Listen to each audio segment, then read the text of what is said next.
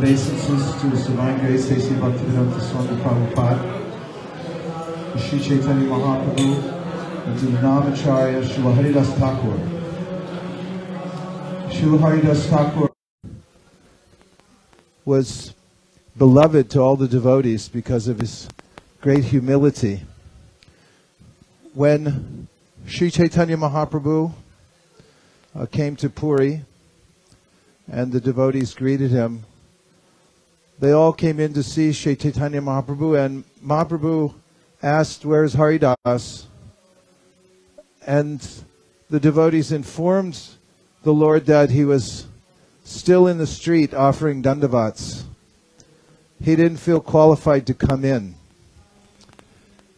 And Chaitanya Mahaprabhu especially noticed that he wasn't there because of his humble spirit. And we saw a similar mood with Jayananda Prabhu in San Francisco. When I joined the temple, he was the temple in charge for new devotees. And we didn't know that he wasn't a new devotee, except he was older, because he was so humble. And I remember that he always stayed near the back. He would be out doing service. And although others were pushing in closer and sitting around Prabhupada, I remember one evening at a darshan when Prabhupada then asked, "Where's Jayananda?" Everyone who wanted to be close and had the wherewithal to get close got close. But Prabhupada wanted to know where Jayananda was, and then when he came, Jayananda stayed at the back. And this is the teaching of Sri Chaitanya Mahaprabhu, that Trinadapi Sunitena Toror Api Sahishnuna Amanina Manadena Kirtaniya Sada Hari. He says that we should be humble like the grass, although people may walk on the grass doesn't complain. Should be tolerant like a tree. And one time somebody asked His Holiness Satsvarup Maharaj about that. Said, as tolerant as a tree. Then said, but the tree, which is more humble, the devotee or the tree? And well, Prabhupada said that, Satsvarup Maharaj said that a tree is cut down and really, we say it doesn't complain, but it can't complain really. But a humble devotee may be offended or cut down, but doesn't complain, even though he or she has the opportunity to do so. In any case, Mahaprabhu gave these examples that we should emulate the tree in being tolerant, and also to give respect to others without expecting anything in return. And this is the insight of one who knows that Krishna is within the heart of every living entity, and that all souls, no matter what condition they're in now, have the opportunity to rise in due course of time with the proper association. Therefore, in the Bhagavad Gita, Krishna says that the most intelligent person, the Pandit, Vidya Vinaya Sampane Brahmane Gavi Hastani Shuni Chaiva Shupakecha Pandita Samadarshina, is someone who sees beyond the external covering of the body and respects the soul and the super soul within. Today, when we were distributing books, people would stop and they would respectfully purchase a book, and for each one I asked Sudhir Madhava to tell them afterwards that it was an honor to meet them. And when he told them that, they all responded in a very humble way. Many of them said, "Oh, this is Hare Krishna. This is Jagannath's mercy." And nobody complained about being honored. No one minds being honored, especially when they're being genuinely honored as spiritual beings. So, Srila Haridas Thakur was an acharya in that he was very, very humble. He was mistreated in society in that he came from a Muslim family, so the Muslims didn't appreciate that he was chanting Hare Krishna. In fact, they tried to execute him in a very atrocious way by having him beaten, although Chaitanya Mahaprabhu protected him. And he wasn't allowed in other parts of society either. Those who are caste conscious would consider him an outcast.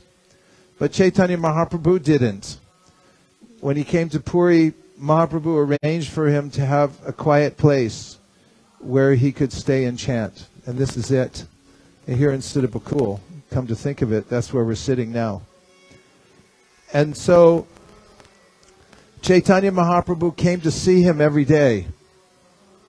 And this is the secret to Krishna consciousness, that if one takes a humble mood and goes on chanting Hare Krishna, then Krishna says in the Bhagavad Gita, Nanyas chintayantamam yejana pariyapasate tesham nityabdiyuktanam yogakshema mahamyaham. That for such a person who's absorbed in this way, I have a personal hand in their life. Vahami means I personally carry to that person whatever he or she lacks. There's nothing wanting in the life of a person who remains humble, respectful to all living beings, and goes on chanting Hare Krishna. In fact, nothing else is needed to please the Lord. So, actually, there's one other element that's needed, and that's also in the teachings of Haridas Thakur, because he emphasized the loud chanting of Hare Krishna. We could see for ourselves that as we moved about Jagannath Puri chanting loudly, that people became happy. Of course, I saw the policeman, the first policeman, became angry. And this can happen also, as Krishna says in the Bhagavad Gita, that when my name is chanted, some people become annoyed. Other people, they become very happy. I don't know why. I don't want to... maybe he was just doing his job, but he said, get out of here. And it was very fierce about it. So we moved up the street, and we started chanting again. And then I saw a security guard, and we approached him and showed him the book, and he bought it. And I told him that it was really an honor to meet him. And I told him that he must come from a good family. And I told him if there were more people like him on the planet, it would be a better place to live. And he had a book, and he had our respect, and he was very happy. He said, actually, you're blocking traffic, but I don't mind. I said, anyway, we're not going to be here for very long. And he said, I hope you stay all day. And as I was watching the Harinam party, it's something extraordinary. It's like a picture from the spiritual world, a movie in front of your eyes from the spiritual world, and how the soul comes alive. We saw it during the pandemic when we were on Zoom, and people felt a little isolated. And then we'd have some talks, we'd have some kirtan, and we figured out a way to have kirtan so everyone could participate. It was called Jamulus. And I remember the first day that we opened that channel up, and I could see the faces of everybody. And it was like pouring water on a plant that had withered down, and then it all of a sudden come alive. So Srila Haridas Thakur preached this. This is one of the other reasons that he was the Nam Acharya, is that he said the loud chanting of Hare Krishna is the best. And why? Because it does good for others. He said even the germs and insects that are floating about, when they feel the vibration, they hear the vibration of the holy name, they get benefit also. And he also taught that just by the namabhasa, just the initial rays of the holy name, which is like the sun, as we heard earlier, that the living beings, they can become liberated.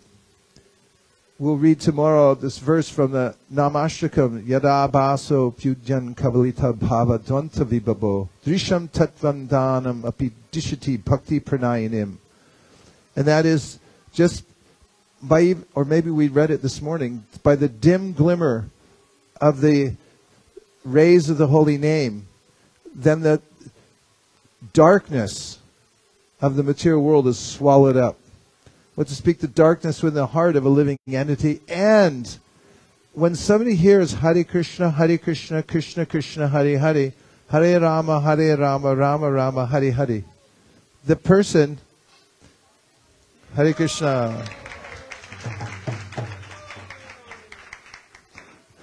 the person immediately gets an inkling for what is bhakti. It's inherent in the power of the name that someone can awaken to bhakti even if they're ignorant. Tattva andanam means they're blind to the truth. Tattva andanam dishati, suddenly they can see. Their vision comes alive that, hey, wait a minute, what am I doing here? I'm not supposed to be part of the material world. I'm a spirit soul. Let me dance. They become happy immediately. They're transformed by the power of the holy name. So Srila Haridas Thakur preached this. He also preached that the loud chanting of Hare Krishna is beneficial not just to us but also to everybody else that hears it. And Chaitanya Mahaprabhu would come here to visit Haridas Thakur on a daily basis. Even though Haridas Thakur didn't go to the temple to see Jagannath, he wouldn't be admitted into the temple. But Mahaprabhu, who's Jagannath himself, came personally to see him every day. So this is the formula for anyone who wants success in devotional service to follow in the footsteps of Srila Haridas Thakur. So when Srila Sanatana Goswami came here to Puri to see Sri Chaitanya Mahaprabhu, he arrived with something heavy on his mind. In Jharikanda forest on the way here, he had taken bad water. Because what are you going to drink when you're walking through the Jharikanda? Well, you drink whatever is available. And so some of the water had something in it that caused a reaction in his body, and he had these oozing sores on his body. So by the time he got to Jagannath Puri, he was thinking that I have a plan. Because I'm useless, I can't go near the temple. If I accidentally brush into one of the pujaris, it will be such an offense. I'll contaminate them. And when he got to Puri, he realized that Chaitanya Mahaprabhu was so affectionate towards him, he would embrace him, even though Sanatana Goswami resisted because he didn't want his body touching the transcendental body of Sri Chaitanya Mahaprabhu and contaminating it. So he thought to himself that when the Rath Yatra comes, I'm in front of Sri Chaitanya Mahaprabhu, I'm going to jump under the wheel of the cart. And when you see these carts, they're so huge, the wheels, that would definitely do it. So he had that in his mind, and that was his plan. And one day, after he came here to Jagannath Puri and he was staying here with Srila Haridas Thakur, Chaitanya Mahaprabhu came, Haridas offered his obeisances, Sanatana Goswami offered his obeisances, and then Haridas informed Chaitanya Mahaprabhu, that's Sanatana Goswami offering you obeisances. And Mahaprabhu then embraced him. And then he said to Sanatana Goswami that, I do not approve your idea of committing suicide. Kaviraj Goswami says at that time, Sanatana Goswami could understand that Sri Chaitanya Mahaprabhu was omniscient because he hadn't told anybody. Mahaprabhu just came out with it and said, if I could attain Krishna by committing suicide, I would have done it millions of times already. A devotee feels like it sometimes out of separation, but then it's considered inauspicious. So during a conversation at that time, Chaitanya Mahaprabhu mentioned that your body is not abominable to me, because that's what Sanatana Goswami was thinking. He said anyone engaged in devotional service, chanting the holy names of the Lord, they don't have a material body, they have a sadhaka deha, or a practitioner's body. And as one continues to practice Krishna consciousness, the body becomes transcendental, based on the fact, aprarabdha palam papam, kutam bijam palon mukam, prameyanaiva praliyante Vishnu bhakti ratatmanam. That step by step, as one chants the holy names of the Lord, then all of one's karma becomes eradicated, including the prarabdha karma, which means the present body we have, which means that the body becomes transcendentalized. In that important conversation, Chaitanya Mahaprabhu clarified that by chanting the holy name of the Lord, following the method of Haridas Thakur, one can attain perfection in life. Bhaktivinoda Thakur confirms this in his Sharanagati. The last verse, he describes how by chanting the holy name of the Lord, the holy name personified comes and takes him by the hand and leads him back to Goloka Vrindavan and introduces him to his relationship with Krishna in the spiritual world. And then and then Rupa Goswami says in his prayers that the holy name and Krishna are non-different, but then he makes a distinction and says, actually the holy name is more merciful than Krishna. There's the name and the names. And the name is more merciful than the names, even though there's no difference between the two. Abhinatvam nama namino means there's no difference between Krishna and his name. But then Rupa Goswami says, yes, there is a difference.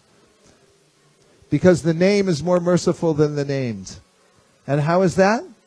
Because you may have, well, not you, but someone may have retreated from the spiritual world to go to the suburbs of New York City and hide out somewhere to try to avoid any Krishna Katha or hearing any spiritual vibration.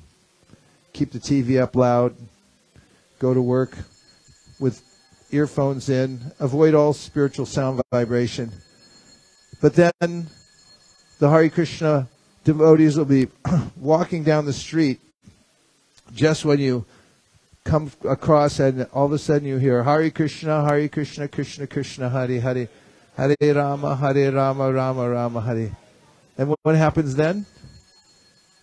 We heard Yadabaso Pudyan Kavalita Bhavatwanta Vibho. The darkness gets swallowed up, and Drishan Tatvandanam Api Dishiti Bhakti Pranayanim. All of a sudden there's a sense, wait a minute, hold on. I'm not from the suburbs of New York. I'm not even from the material world. In fact, I should be worshiping Krishna. All that comes from the sound vibration of the Hare Krishna mantra. When it enters into the heart of a New York suburban dweller, suburbanite. Is that a word? Okay, suburbanite. So, all this is coming from the heart of Srila Haridas Thakur. That everything that's needed is there in the holy name. All vitamins are there in the holy name. All spiritual power, all of Krishna's personal Shakti is there in the holy name. The holy name will take you back home, back to Godhead. You should chant it loudly, and you should chant it constantly, and everything will be all right. And if you can be up for it, if you can take that same mantra and give it to as many people as possible, then it expands in your life exponentially, because whatever you give to other people grows in your life. And when we see other people affected by the Hare Krishna Mahamantra, and we notice that they suddenly awaken with a sense that this is something spiritual, because it's a mysterious sound that's hard to avoid. I noticed in New York, we used to go out the door of the temple right after we finished Bhagavatam class in the morning. We just burst out the front door. And then we go around the block. It's a long block. And many people are determinedly going to work, although they don't look too happy about it. And other people are just waking up off the sidewalk because they're sleeping it off in a corner somewhere. You know, the world's coming waking up to these various modes of nature. But when the devotees who have just been at Mangalarti, been at Bhagavatam class, and then they burst out the door of the Harinam Sankirtan at the, maybe 8 o'clock in the morning, when everyone's just going to work, and go around the block, the reactions you get and that you get to see for yourself are indelible. Some people awaken suddenly and they start to dance and they smile. Other people deliberately try to avoid hearing it. They pretend like I don't see you. I didn't hear anything, and I'm going to walk forward.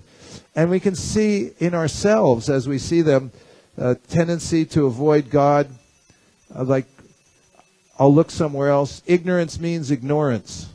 It means I'm going to ignore it. I don't see you, I don't hear you.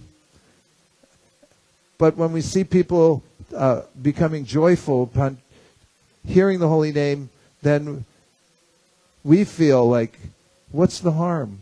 Why not just surrender to Krishna and be happy?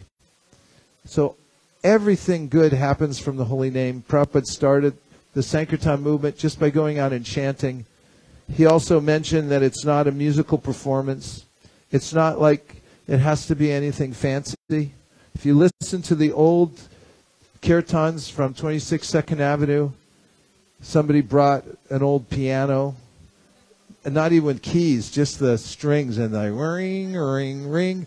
Other people brought like a cymbal from a trap set, from a drum set, and they were just bashing on it. Kur, kur. Anything creative that would make a noise, and they would chant along with it. And much of it's off tune, but there's something that carries us away that we can't deny it, and that's the source of the Hare Krishna movement, is the Hare Krishna mantra. So we're here at the place where Haridas Thakur sat and chanted and set the example for the whole world. Even when he left the world and he got old, he was having a hard time finishing his rounds. And Chaitanya Mahaprabhu told him, look, you don't have anything to prove. You've been chanting 24 hours a day for your whole life. Said you can reduce your rounds now. And Haridas said that, I have one request. I don't want to see your final pastime. I don't want to see you leave the world. I want to leave before you. And Mahaprabhu granted his request. And like Bhishma Dev, who left his body at will, Haridas Thakur, beholding the beautiful lotus face of Lord Chaitanya Mahaprabhu and chanting the holy name, left this world. And Mahaprabhu danced with his body and personally, along with all the other devotees, put him in samadhi. So, Hare Krishna movement only has 2 parts. We'll review for the pleasure of Srila Haridas Thakur. One part is chant Hare Krishna. Does everyone have part 1? I'm not sure if you got it. Part 1 is chant Hare Krishna. Part 2 is teach others. What's part 2? Okay, we'll do a little review of this for a minute. Part 1. Part 2. Part 1. 2. Part 1. 2. 2. 2. 1. So if we wake you up at 1:30 in the morning tomorrow and say, what are the 2 parts of the Hare Krishna movement? You'll say? So it's a simple process. And Bhaktivinoda Thakur said, follow the simple path strictly. And we can get that from Haridas Thakur. He was the most honored by Advaita Acharya, by Sri Chaitanya Mahaprabhu. All those who know what's what worshipped Haridas Thakur. And Therefore, we always call upon his name and remember him when we do our Prem 20. We honor him on his appearance and disappearance days. And we're here at Siddha Bakul. So let's offer a prayer. Dear Srila Haridas Thakur, the great Namacharya, beloved devotee of Sri Chaitanya Mahaprabhu, and all the Vaishnavas, if you so desire, please empower us to chant the Hare Krishna Maha Mantra and teach others all over the world. Thank you for considering our request. Om Tat Sat. Everyone who agrees with this prayer in whole or in part, please count down from 3 and say Gauranga as loud as you can. 3, 2, 1. Gauranga!